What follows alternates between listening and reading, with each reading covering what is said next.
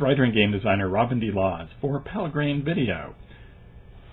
In this Pelgrane video series, my boon compadre and collaborator Gareth Ryder-Hanrahan and I are going to try a little formal experiment in role-playing games, and we're going to take a very old idea in role-playing game, which is play by mail. Back in the olden times, people, myself included, used to get together to play with people by writing them letters back and forth, and you would advance the narrative a certain distance as GM, send the letter to your player would read it, come up with what their character did, send you another letter in return, and you go back and forth over time.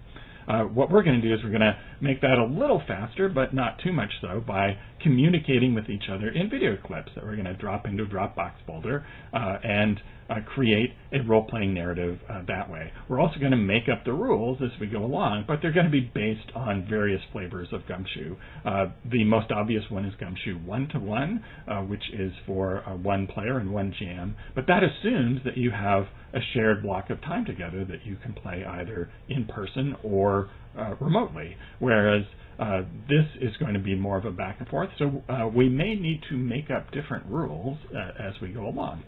In so doing, we'll probably also be drawing on regular standard multiplayer GUMSHOE, and perhaps even I might steal a trick or two from Quickshot GUMSHOE, which is my new variation that appears in the Yellow King role-playing game. So this will be both a story that will develop over time in a series of videos with these clips cut together, and also an experiment in the forum. And we're going to see which rules, if any, are actually necessary to do this. So, Gar, I'm going to set you up for this by asking you to give me just a couple of little cues, and then we'll get rolling creating a story. So, Gar, what I would like from you now is, first of all, the title of the adventure. And those of you who think about such things know that this gives Gar considerable power, perhaps a covert power, over the direction this is going to go. And secondly, Gar, without deciding anything else about your character, what I would like you to do is to explain why they are driven to solve mysteries. What makes them tick and what makes your character move forward into the narrative that we're about to create. This is Gareth Ryder-Hanrahan for Pelgrane Video. Hi Robin, thank you very much for inviting me to this little experiment to while away the time while we're all locked down in quarantine. You asked me to pick the title of the adventure. Being ridiculously indecisive, I've decided to turn to bibliomancy. I've picked a random book off my bookshelves. It turned out to be Tristram Hunt's The 10 Cities That Made an Empire. I'm now going to live on camera, so to speak, open it up and find a suggestive or evocative title for the adventure from the random page. So here we go.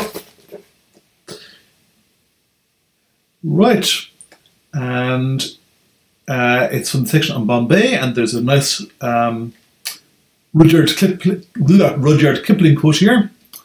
And from that, I shall pick this, the title Mother of Cities. From the poem, Bombay, Mother of Cities to me, for I was born in her gate, between the palms and the sea, where the world end steamers wait. So, thank you Kipling for that. And my character shall get involved in mysteries, because he is especially impetuous and leaps before he looks and investigates before thinking, hang on, I probably should investigate that. So let's see where this goes. This has been Gareth Ryder-Hanrahan for Pelgrane Video. So, Gar, the Mother of Cities. Your character is indeed in the Mother of Cities, and the Mother of Cities is named Aberdant. You are standing on a pier and this vast, bustling metropolis.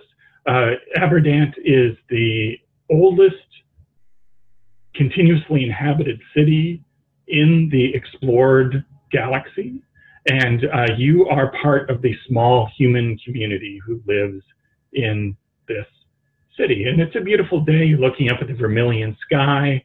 The clouds are just sort of wispy and trailing off.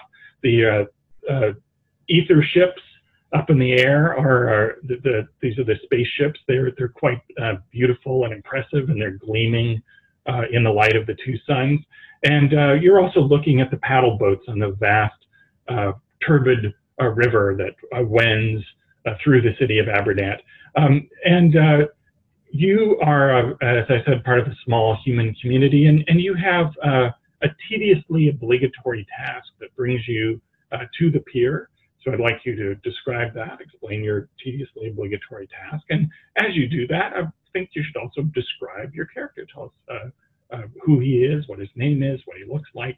And we're going to learn a bit more about your character because we're going to find out about his reaction when he is jostled. He's standing looking at this beautiful scene, he's distracted momentarily, and he's sort of hit from behind by a creature, a solid jostle, and he looks around, and it's a Barunt has banged into you with his shoulder. He's carrying a big basket full of something or other, and the Barunt, of course, are big, burly, fungal beings who some people say they're a little brusque at times, you know, but that may or may not be your feeling about the Barunt, but your current feeling about the Barunt is that one of them just jostled you hard. Third, let me know how your character reacts to the jostling. Hi, Robin. There I was, assuming that Aberdant was going to be a fantasy city, and suddenly I've opened up to a wider galaxy. Anyway, to take your second question first, my character is called Erdan, and he is a messenger, an eye-man, for one of the sessile nobles, who are these immobile fungal creatures, I guess, who occasionally employ the human underclass as messengers / mobile cameras. Possibly some sort of fungal infection in my brain that lets them, or lets my particular patron access my memories or feed new memories into me. My tediously obligatory task is to deliver a letter to one of the things that lives in the river. I don't know the contents of it, but it'd be interesting to take a peek, so I can read the language, because I'm not sure how integrated humans are into Aberdeen society. Anyway, more importantly, that Barunt. Being an impulsive sort and not too happy with my lot in life, when he jostles me, I shall, when I get the opportunity, reach up and knock his basket of stuff into the river, sending his fruits or vegetables or eggs or whatever they are plunging into the torpid depths. And yeah, that's response number one. So the Barunt, momentarily he's shocked, and he's standing there and he watches as his bundle of stuff goes arcing into the river, and he looks at you, and suddenly he puffs up with rage, and he turns a whole other deep purple color, and it's very clear that this massive creature he shouts at you, and he says, "I have sworn against never to accept shenanigans from mammals." And then he draws back his great foot and is about to kick you into the river. This leaves you with a choice and also some game mechanics. So at this point, I'm going to have you allocate 40 points between your character's general abilities. These are athletics, composure, fighting, gambling, health, mechanics, medic, preparedness, sense trouble, sneaking, and vehicles. Once you've allocated those points, you are then going to decide whether you want to just get away from his foot and avoid being kicked into the river, or whether you actually want to engage him in combat and genuinely defeat him, or perhaps even do a third thing.